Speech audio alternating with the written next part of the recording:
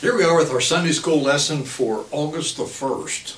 And the summer is just, gosh, it's fleeting by, and it's certainly plenty hot in the south. We've had the opportunity to visit my parents in Ohio this past week, celebrate my mother's 92nd birthday, and it was just as hot up there. But we're glad to be out. We're glad to be out among friends, and it's a wonderful thing. This week we're going to start a 5-week series in our quarterly, and then this will finish up the summer quarterly of adult Bible studies. And we're going to start in the book of Job, and for 5 weeks we're going to be talking about Job.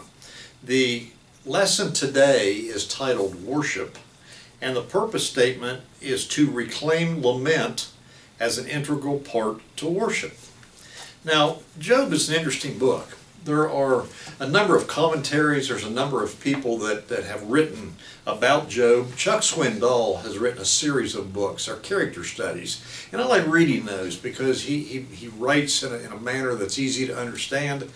And in his book, Job, A Man of Heroic Endurance, the first 3 words in his book are, life is difficult. And that's a pretty accurate appraisal of our existence. I kind of think that maybe instead of that he could have said life is unfair, and that's certainly a thought-provoking statement that goes along with that same theme. Job is a challenging book. You immediately, when you hear the name Job, things come to mind. Talk about the patience of Job, or the Job endured great hardships, or everybody has a memory or has a thought when you hear the name Job. And Swindoll shares 4 principles that come out of the book of Job, and I think they're interesting. I wanted to mention them all as we get started today. He says there is an enemy we encounter we cannot see, but the enemy is real. He says there are trials we endure that we do not deserve. He said there is a plan, and we may not understand the plan, but there is a plan. And there are consequences we experience that simply cannot be explained. That's a pretty good summary of what we're going to read about Job over the next 5 weeks and what we're going to be studying. Job is a book of the Bible. It's in a section of wisdom literature. It goes along with Proverbs, Ecclesiastes, and Song of Solomon. And it's a book of poetry, but it's surrounded by prose. And then when we get to Job 28, that becomes a hymn of wisdom. Now, it's interesting, and there's been a lot of speculation. We're not sure who the author of Job is. A lot of theologians have argued that. They've tried to figure it out. Many of them think that it was probably Moses.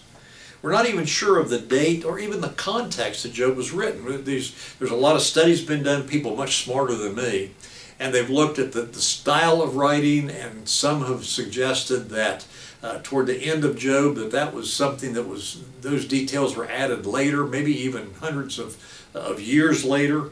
But there's just a lot about Job we don't understand. We don't even really know if Job was a real person or not, or if the author was just simply teaching in parable form like Jesus did. Unlike Proverbs, where you can take a few passages and you can study and you can understand, Job must be read in its entirety. And that's what we're going to do over the next 5 weeks. The book is made up of advice, and we kind of remember some about that. Advice from friends and their response, and his response. We learn not all advice, even though it's given in the right context, it's given with heartfelt intent. It's not necessarily good advice. In many ways, as we read through Job, it's an unsettling book. I mean, it's a book that I dare say there haven't been a whole lot of sermons preached on Job, and there really haven't probably been a lot of Sunday school lessons taught on Job. And you'll understand why as we navigate through this next 5 weeks. The book absolutely drives theologians crazy. James 5:7 through 12 references Job, and Swindoll's book further references it by saying that it's a book of patience. But Job at times is anything but patience. I mean, in fact, we will see later on that he gets so angry that he demands to see God face to face. Now, we talked about this last week in our lesson. We talked about the fact that there was this belief that we were punished because of our sin. That if you sinned, you were punished. If you were sick because you had sinned, and therefore that sickness was a result of your punishment. We talked about that last week when we talked about the paralytic that was healed. And so the question becomes, if I've sinned, what have I done? What have I done to deserve this? What is my sin? I'm not perfect, but do I deserve this? And the book will raise some questions that can be frightening at times. If not frightening, they're certainly confusing. And it's a lot to navigate through and to discuss. It's been a book that's read and proclaimed outside of Christianity and Judaism. A lot of people have heard who Job is, have used references back to Job. Now, our lesson today will open with a portrayal of Job. He's wealthy, he's righteous, he has a large family, and he offers sacrifices for sins so that his children, if they've sinned, that their sacrifice has been made in their behalf. You're going to see the number 7 plus 3 equaling 10. And we're going to read about that. And that indicates completeness. He's got 7 sons and 3 daughters. He's got a complete family. He's got 7,000 sheep plus 3,000 camels, 500 oxen plus 500 donkeys. So here's this 10 flowing through the passage, how complete his life is. The offerings were for atonement. They weren't for specific sins. And he was a patriarch. He was trying to protect his family. He had this huge wealth. He was a very powerful person. And then we're going to see that the scene changes to the court of heaven. Now, there are commentaries that suggest it was the Satan, not Satan, ruler of demons. It was the Satan. It was the evil one. The implication is that the court is held on a regular basis, and that Satan is, in effect, the prosecuting attorney. He's looking for people that have sinned and pointing that out to God, and that they deserve punishment. Satan says Job is simply acting righteous to be blessed. And we'll see that he bargains with God to let him test Job. Now, as we get into this, as we start reading this passage, as we go through this next 5 weeks, I want you to think about something. I want you to think about, and I try to do this. I've mentioned this many times. When I read the Bible, when I read a Sunday school lesson, I try to put myself in the story. I try to figure out, where do I fit into all of this? And so I want you to think about, and I want you to focus and reflect on you, and you being the type of person that could instill the level of confidence that God has in Job. What do we need to do? What type of person do we need to be that God could say to Satan, to the evil one, look at my child, look at you, look at me. What type of person do we have to be? And you'll notice as we get into this, as we read the passage, that the messengers deliver the news in reverse order of importance. At the beginning of the book, we're told of Job's possessions in order of importance, children, so forth. And then those possessions are taken away in reverse order. Also, they are taken away alienating or alternating between an earthly tragedy and one from heaven. So let's go ahead and read our lesson. We're going to start with the introduction to Job. Job 1, we're going to read 1 through 20. A man in the land of Uz was named Job. That man was honest, a person of absolute integrity. He feared God and avoided evil. He had 7 sons and 3 daughters and owned 7,000 sheep, 3,000 camels, 500 pairs of oxen, 500 female donkeys, and a vast number of servants, so that he was greater than all the people of the East. Each of his sons hosted a feast in his own house on his birthday.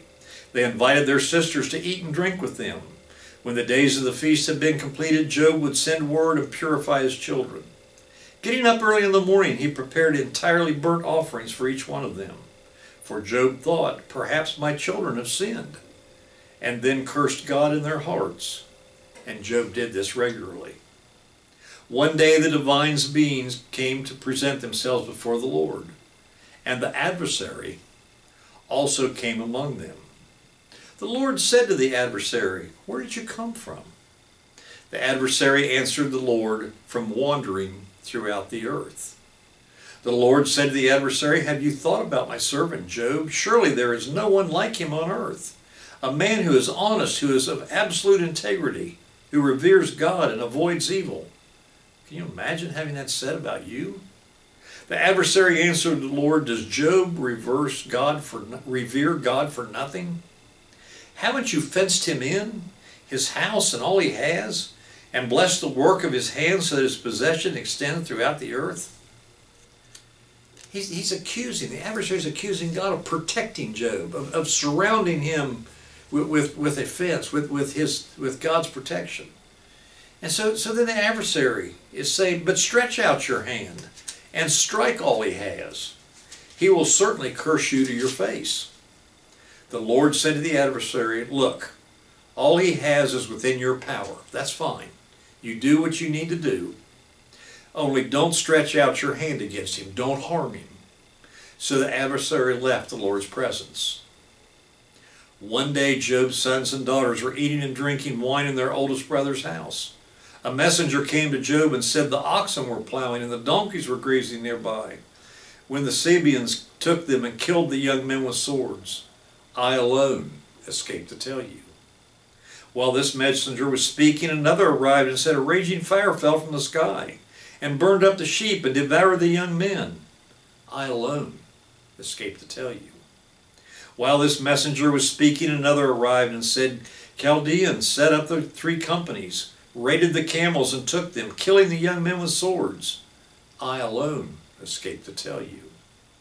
While this messenger was speaking, another arrived and said, "Your sons and your daughters were eating and drinking wine in their oldest brother's house, when a strong wind came from the desert and struck the 4 corners of the house. It fell upon the young people and they died. I alone escaped to tell you."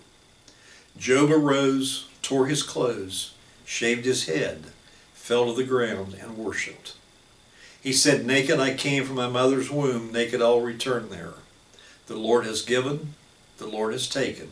Bless the Lord's name." In all this, Job didn't sin or blame God. Now that's powerful. I mean, that's powerful just to even take a moment and think about that.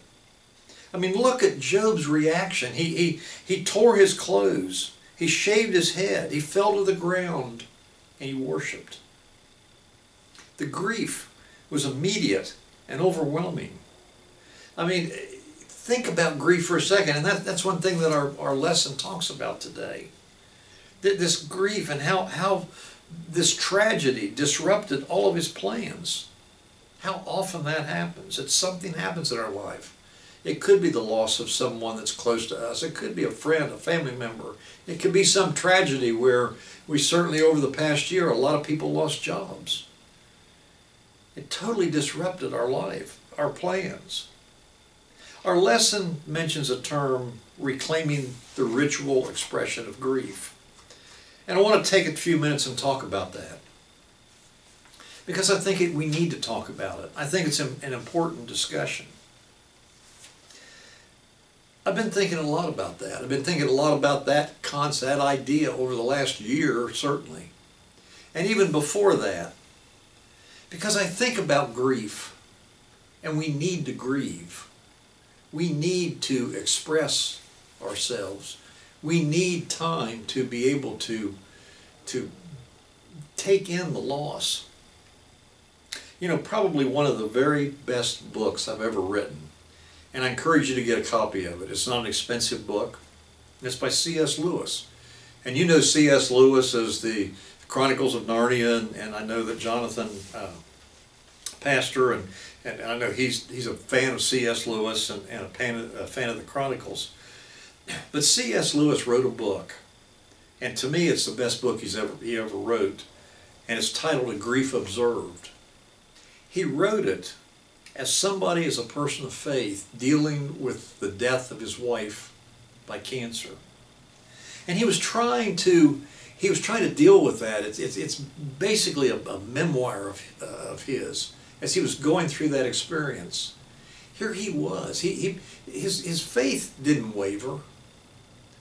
He had a deep respect and love of God. He knew that his wife was going to heaven. There wasn't a question about that. But yet it was almost as if he was feeling terrible that he didn't want to let go. He had this grief. He had this deep-seated grief. And one of the things that I got out of that, and I've thought about it often, I think when we grieve and we try to work with other people, we grieve with other people, I think our Western culture, and it's mentioned here in our lesson today, and C.S. Lewis mentions it, our Western culture almost looks at people that are grieving and saying, you shouldn't grieve, you shouldn't take time. Well, it's okay to take a little bit of time, but you need to get over it. Okay, somebody died, people are born, people die, they start dying when the day they're born, and eventually that's what's going to happen, because that's what's going to happen to all of us. I have a couple of good friends that are in the funeral directors, and it absolutely is staggering to me the number of people who have loved ones cremated and never go back and pick up the cremains. They have to send out notices, they have to call, they have to go through a process before they can. I don't know, one friend who's in the funeral business said once a year he opens up a grave and puts all the cremains in a grave. There's a process he has to do before he does that. I think about during the pandemic, how many people that we lost. And we said someday we'll get around to having a memorial service or having some sort of service for them.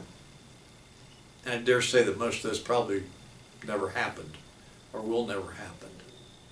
Our society wants to just package everything up in a nice, neat little bow and say, okay, that's done. That's behind us. Yes, it was difficult. We didn't want to lose our parents. We didn't want to lose our friends. But we did, and now we're just going to move on. And we're encouraged to do that in our society more and more and more. That was not the case back in certainly this period of time that we're reading this. It wasn't that way just as I remember growing up. And I think grief is important. One of the things I learned from C.S. Lewis's book is that there is no particular way to grieve. People can grieve in different ways. It's okay. It's all right. The other thing that I learned, and I think this is very important, is there's no timetable for grief. I've heard people say, well, it's been a couple of months, I'll be able to get over that. It's been a year, you ought to get over that. And yet I know that I also have a lot of friends that they think about family members. I do use social media. I do get on social media. And we do see people that maybe on a birth date or a special day of some kind, I'll put a picture of a parent on Facebook and say it's been 5 years since we've said goodbye and we miss them every day. We need that. We need to be able to do that, and we as friends, as Christian friends, we need to grieve with them. Sometimes that grief and grieving with a person, with a friend who's lost someone, it doesn't mean we even have to say anything. I think part of the problem is we get uncomfortable. Well, what should I say? What should I do? They lost a friend, a child, in a very tragic way. What do I say? And so often just being there, just knowing that you're loved, knowing that you're prayed for, knowing that you're thought about deeply, that's enough. That's what we need to do. And C.S. Lewis talks a lot about that, how important that was to him, to know that his wife was not forgotten, that she would never be forgotten, that her memory was going to live on. A life well lived leaves beautiful memories. And we look at Job. We look at his lament. We need to be able to grieve like we need to grieve, like we want to grieve, and it's okay. His reference to naked, I came from my mother's womb, and naked I will return, is a reference to the fact that we came into this world with nothing. We were given this life by God. He breathed life into us. We had nothing. Anything that we've accumulated, anything, the stuff that we've surrounded ourselves with, We've done that as part of God's plan. And someday we'll leave all that behind. And Job recognized that. There's beautiful lessons in Job, and we're going to continue to read through Job. We're going to hear more about those great messages. And it's so important. One of the things that I think about this every time I read Job, every time I study Job. And you know the reference, you know the potter and the clay. The clay doesn't tell the potter what to do. It's the potter who molds the clay. I think we see a lot of that in the story of Job. I think we see a lot of that in our lives. So many times I want to tell the potter how to mold the clay. But it doesn't work that way.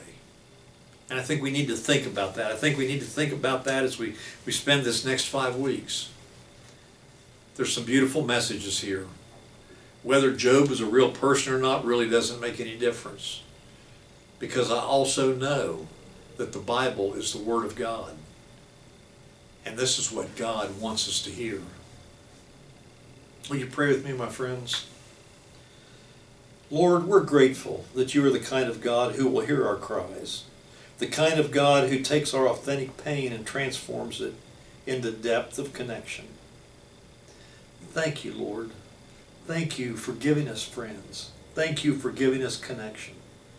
And we ask that as we go throughout this life that we continue to see the things you want us to see, to hear the things you want us to hear, and our hearts overflowing with the love that you have put in each and every one of us. In his name we pray.